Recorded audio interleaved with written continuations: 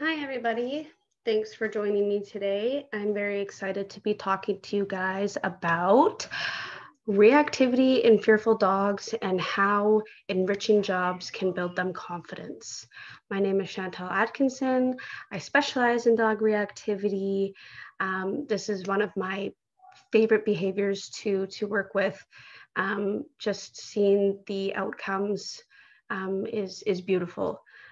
So I'm very excited to move forward with this.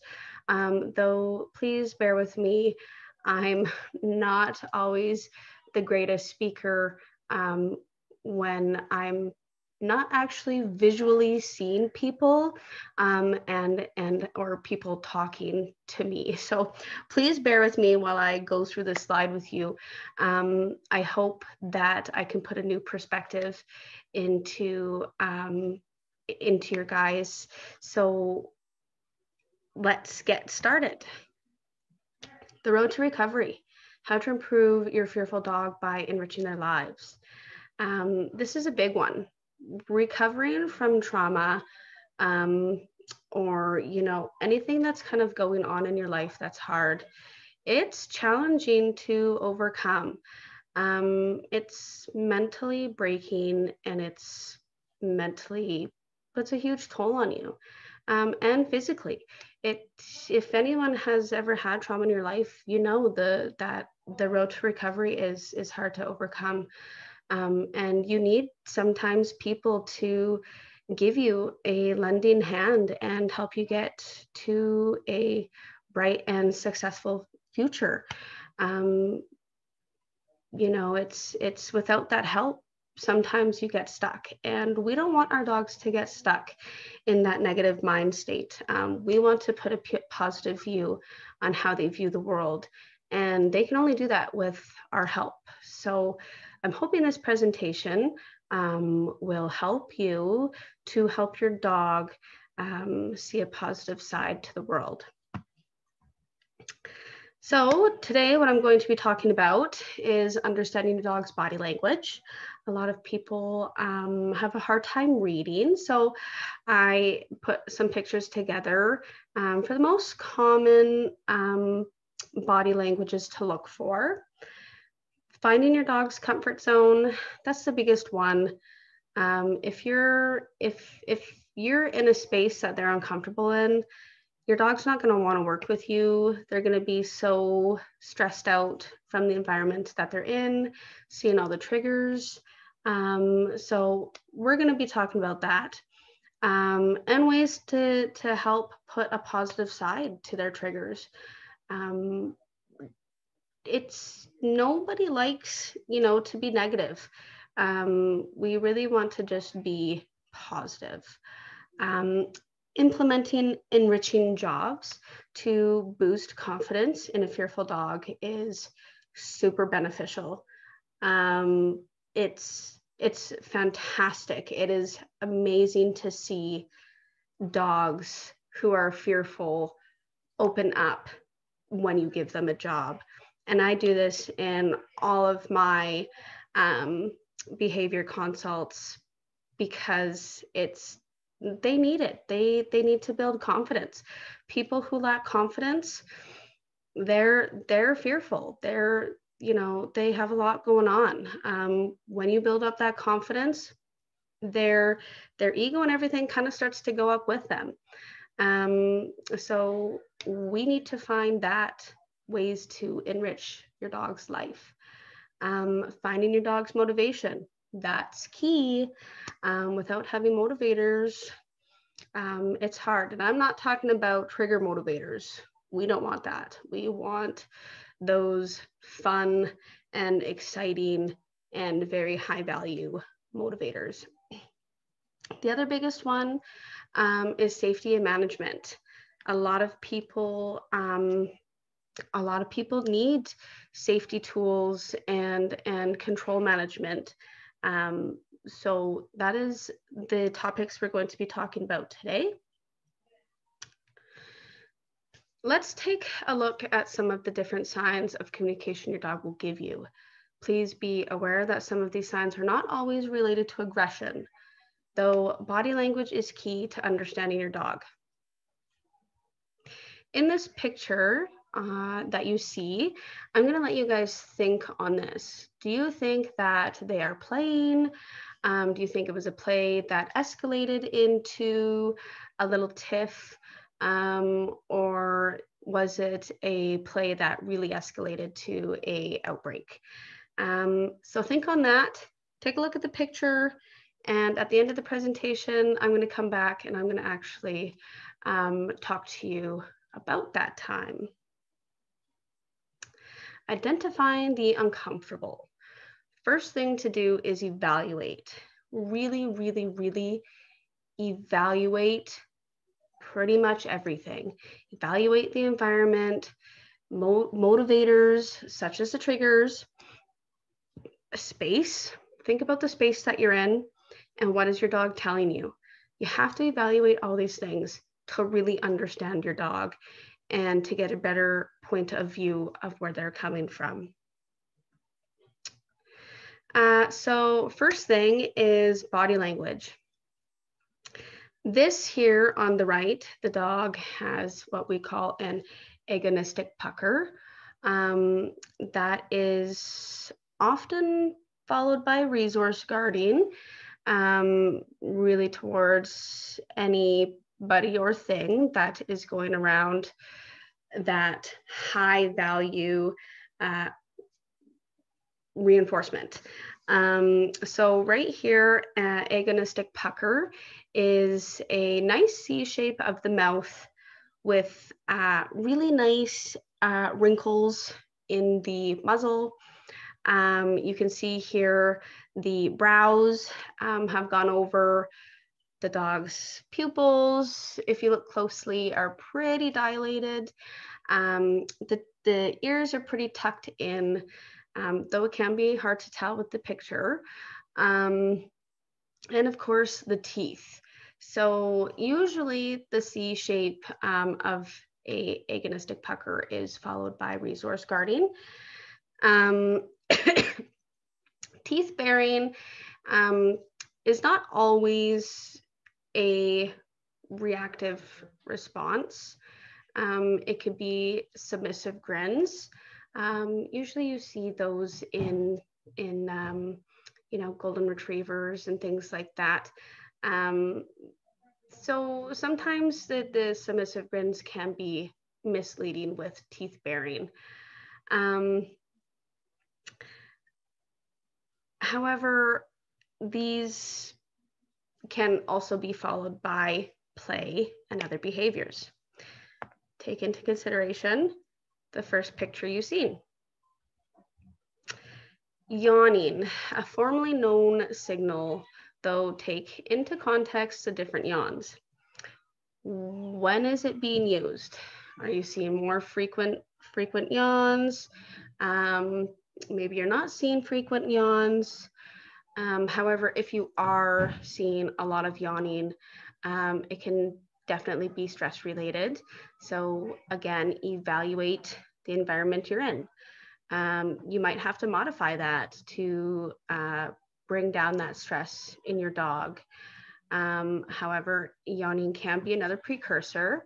It's pretty low on the scale, though it can be escalated if you're not understanding your dog. Whale eyes is often another one. It can be a displacement behavior, often accompanied by other body language. You see it most often.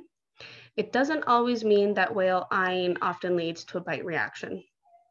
Subtle signals, stress, or the dog doesn't want to engage in an activity is when you usually see the whites of the eyes in the dog.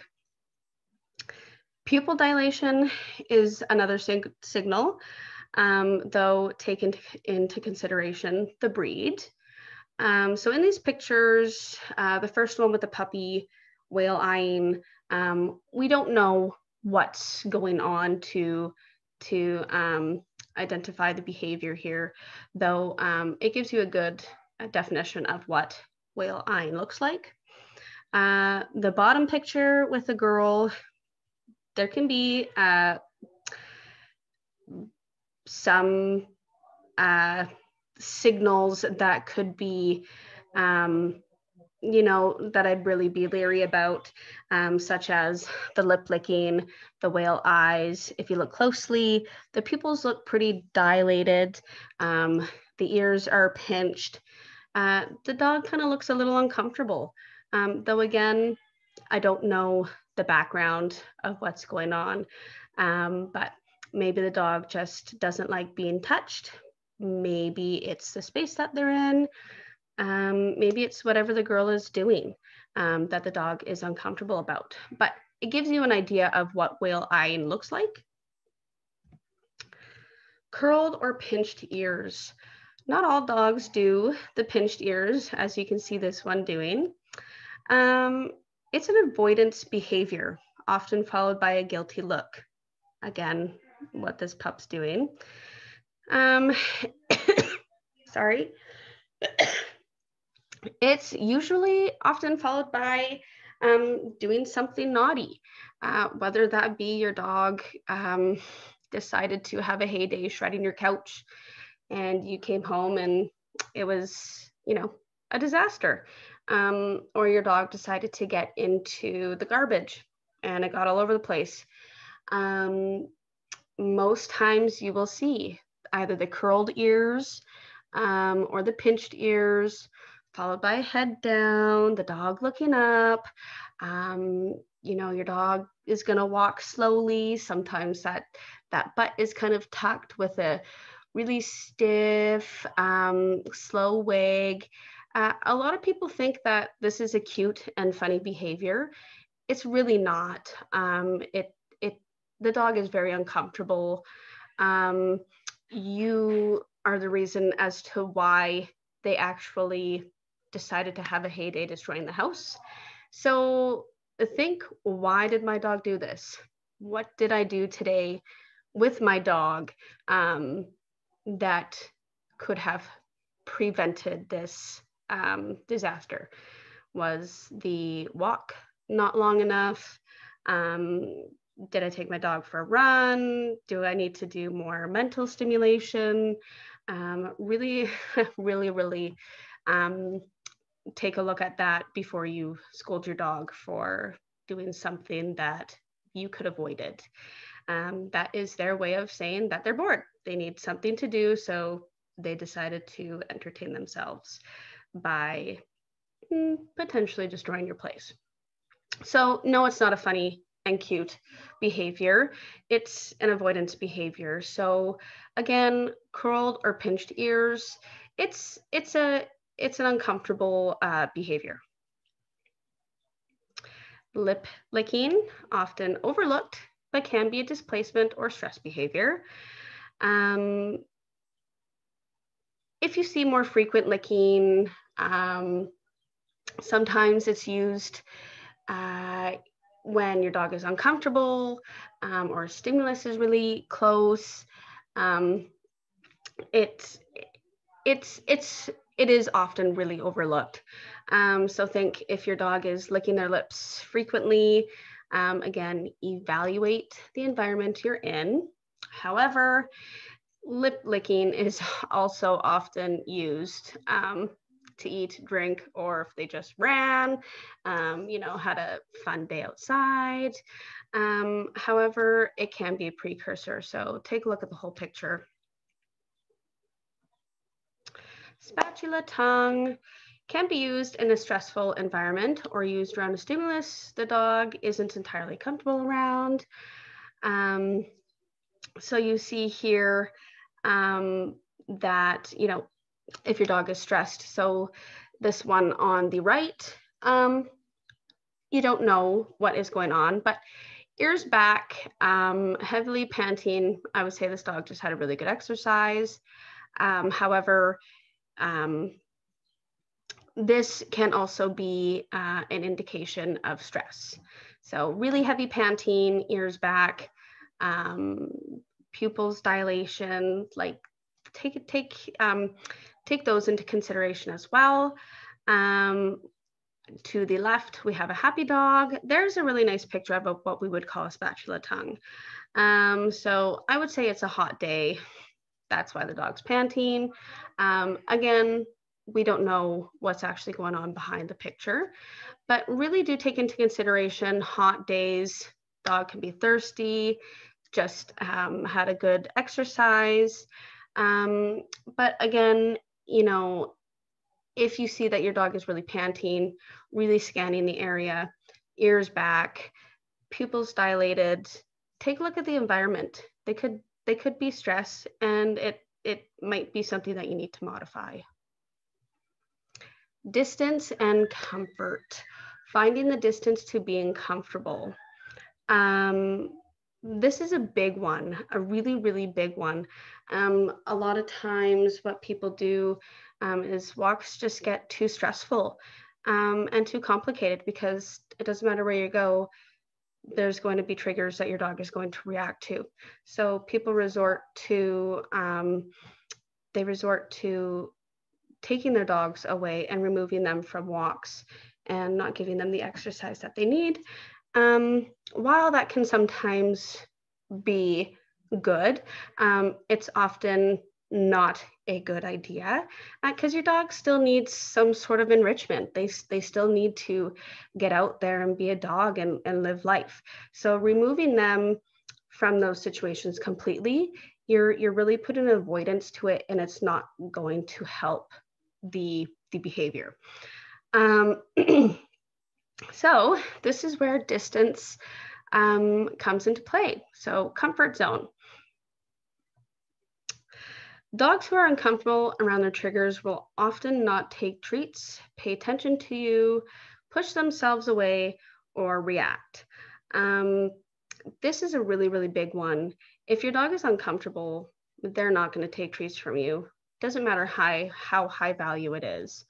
Calling their name, pulling them into you, it's not going to help them to pay attention to you. You need to find where they're comfortable in working with you and around their triggers. If your dog sees, say their trigger is another dog, and 5 blocks away, your dog sees their trigger, but isn't really totally engaging at that time. But say 4 blocks away, your dog starts to get a little bit more uncomfortable. They're presenting a little bit more body language. You're starting to creep up to them going over threshold. So I would go back to 5 blocks, and I would start rewarding them for engaging and disengaging in their trigger. They're not reacting. They're still kind of going about their day. They know that trigger's there, but they're comfortable. They don't have to tell that trigger off. So keeping that 5 block radius is what your dog needs. If that's what it takes, if that's how far they are being comfortable with their triggers, then you need to work in your dog's comfort zone. If you are trying to work with your dog who's starting to go over threshold, and you're trying to reward them, you're really kind of just helping them put a more negative picture on their triggers. So don't work when they're kind of going over threshold, because again, they're not going to pay attention to you. They won't often take treats because they're so focused on telling that trigger that they're uncomfortable, stay away, hence why they lunge, bark. They may do circles, whichever, right? They're trying to do a fight or flight mode. So really, really work and find your dog's comfort zone. It's a hard one, but really, really do try to work on that, because it's just going to make things a little bit more easier for you for control. Your dog's gonna be comfortable. You're not kind of just throwing them in with the wolves type deal. So again, when you're working in their comfort zone, that's when I would be rewarding them for engaging and disengaging on their triggers. Be frequent with rewards. Don't be stingy. Make sure they're extremely high value, the treats, because if you're giving your dog kibble, they get kibble all the time. Breakfast, lunch, dinner. It's boring. I mean, if I was to get chicken for the rest of my life, I would do anything to not have chicken again. So really find that motivator. What motivates your dog to stay engaged with you, to be able to disengage and engage on the trigger. But we don't want an engagement where the dog is very like they're intensely staring. We don't want that. So at that point, your dog is kind of starting to creep up to going over threshold. So take it back a notch. We want that nice engage and disengage with you rewarding instantly. So again, finding that high value reinforcement and using it. Switch it up all the time. Like don't, like 1 minute you might use cheese. That really works. Next day or next training session, try hot dogs. Like switch up the reinforcement. It's going to keep things a lot more interesting. Your dog isn't going to get as much bored of it. And they're not going to be so focused on their triggers because you have something more higher in value than that trigger is offering them. So you're only going to get that when working in your dog's comfort zone. Painting a picture with rewards is kind of what I was just talking about. Triggers are scary for fearful dogs, and you are there to help them repaint that picture. Reinforcement should be higher in value than their trigger, so find that motivation. If your dog is extremely ball obsessed, use that as a reward sometimes for when they engage and disengage. Play with them around their triggers, again, in their comfort zone. If they really, really love food and they're motivated with food, use different types of foods. Again, they have to be higher in value, or your dog is not going to be focused on you. They're going to be so more focused on their trigger. So really find a high value motivator and work with it, use it, have fun with your dog. The one thing that you can do too is take your dog to the sidelines. For example, if there's a baseball game going on and your dog is a little bit triggered by people running, loud noises, or all of those things together, take them to the sidelines. So again, in their comfort zone, and let them watch. That is so good for them. Just letting them watch and having them evaluate the environment themselves is really good for them. It gives them, who they are, what are they doing. They're able to relax because they're in they're comfortable. You've put them in a comfortable state. You put them in a comfortable environment. You haven't really pushed them, going close to the baseball game. So having your dog watch from the sidelines is great. And in that time, make it rewarding. They're watching, perfect. Play with your dog. Again, find that motivator. Your dog loves to play ball, play ball. Give them treats. Just really, really make it fun for them. Because being around triggers and sometimes seeing them, it's hard. Our anxiety starts to rise, and you're there to help keep that down. So painting a picture with rewards. Job seeking, enrichment for confidence. I love this. And I try to implement this in all of my aggression cases because it's amazing to see when you have a fearful dog. They're lacking a lot of confidence in themselves, and it's just like us too. Um, those who lack a lot of confidence in themselves, it's very, very hard for them to get out and be open. And that's exactly like our dogs. So give them something to do. So dogs need some form of a job to decompress, working their mind and nose mentally versus running, jumping, or climbing physically. Find again what motivates your dog and use it. So in some of my cases, I might do nose work. I might do a little bit of parkour. I might do, some form of sniffing, going up and over things is usually what I try to do in my sessions with fearful dogs. And it's amazing to see them completely open up. It's beautiful. They start to build confidence in themselves.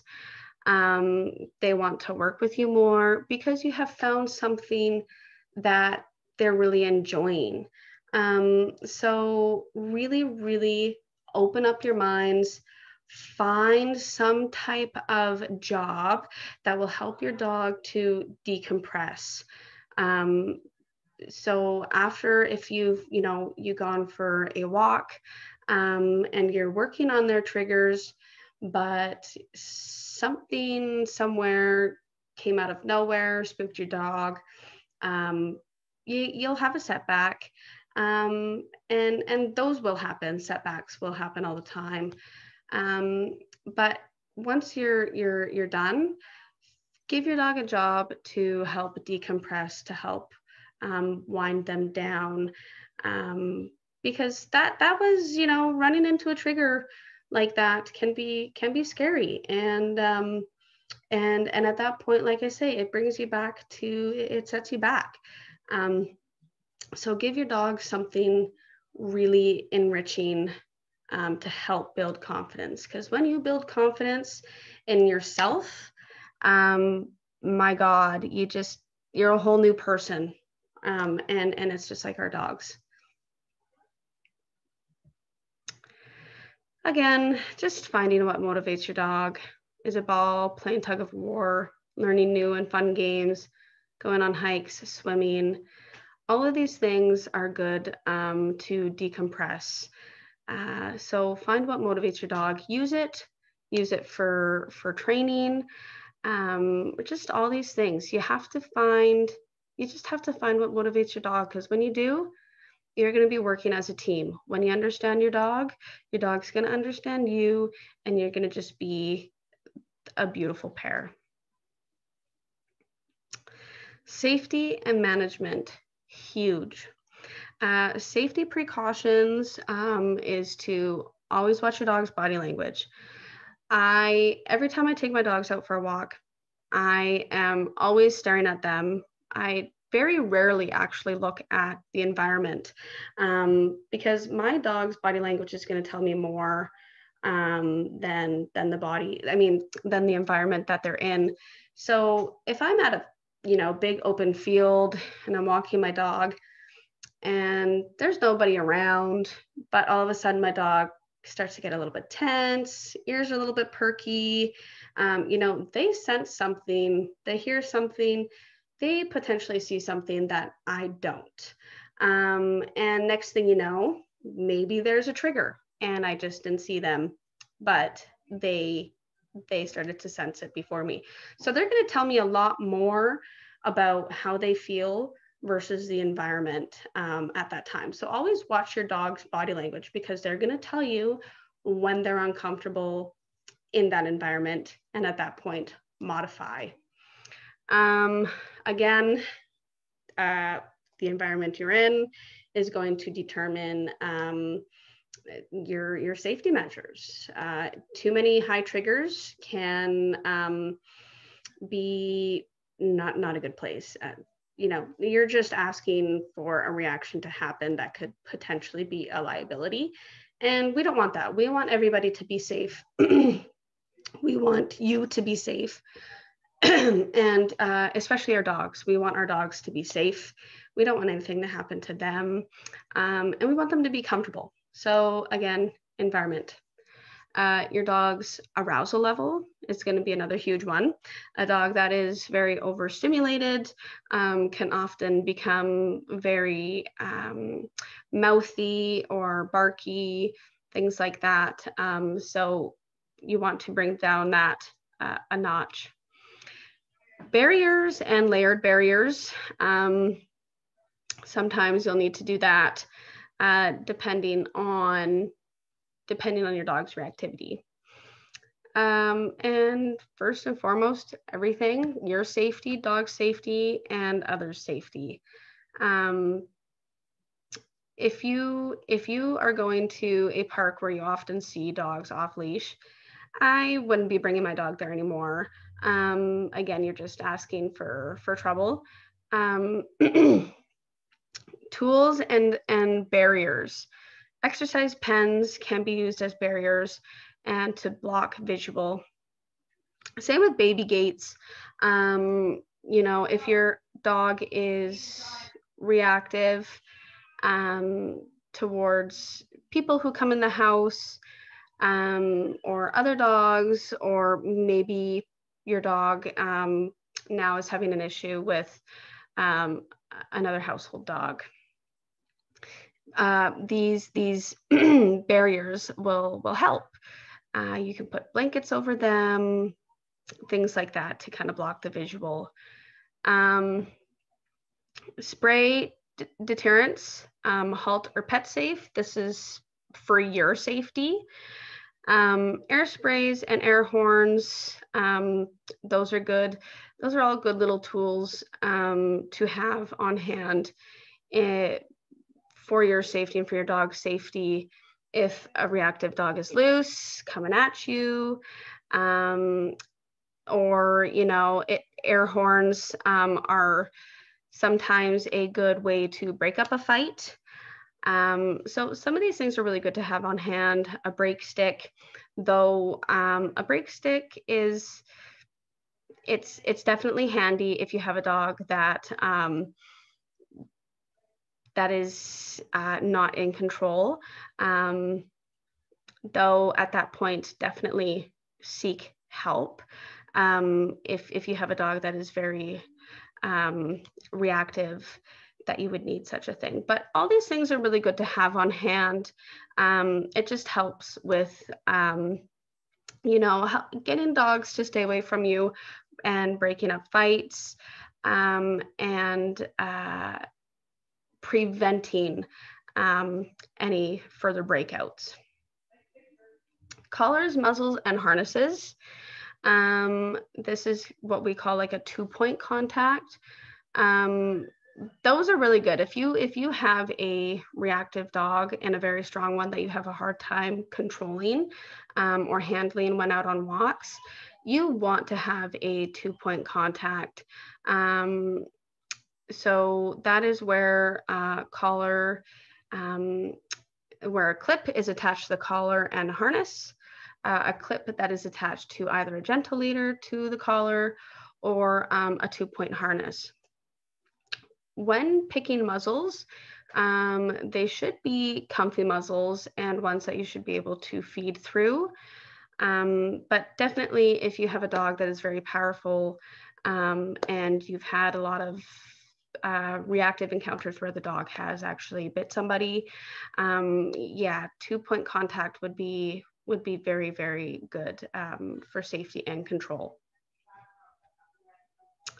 Changing your mindset changes the whole picture too. This is very, very big. Don't tense up and pull in. So when you tense up and pull your dog in, you've just set your dog up. They know what's coming, and therefore you're going to cause a reaction.